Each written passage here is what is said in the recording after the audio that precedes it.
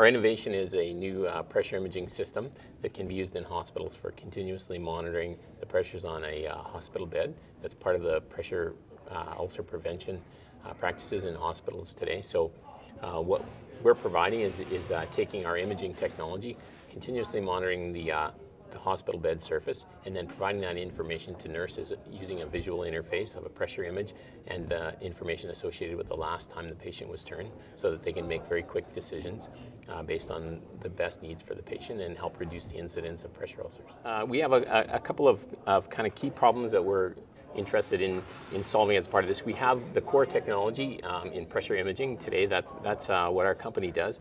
What we needed to do is to be able to take that technology and be able to apply it in a continuous fashion. So today we're very good at short-term assessments of pressure, but we had to develop pressure imaging technology and equipment that was accurate over very, very long durations.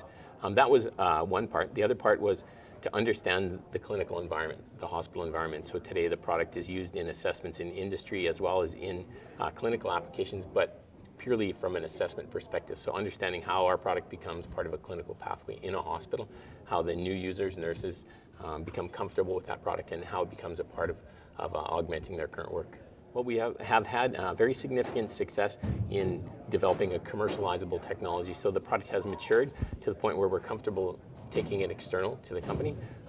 The challenges that we have today are to further develop our clinical experience, so getting into that clinical environment under patients for longer periods of time, more patients, and really to engage those key influential people out in the medical industry, create awareness around the product. So commercialization is the big step for us next.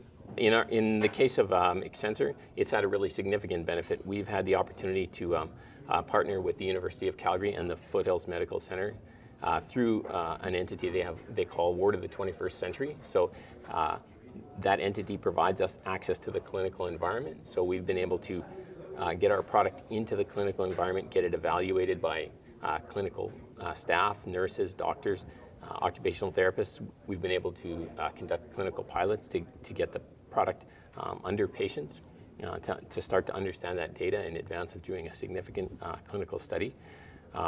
We've been able to get access to some technology that we wouldn't have otherwise been able to by partnering with some domain experts in very specific technologies that augment our product.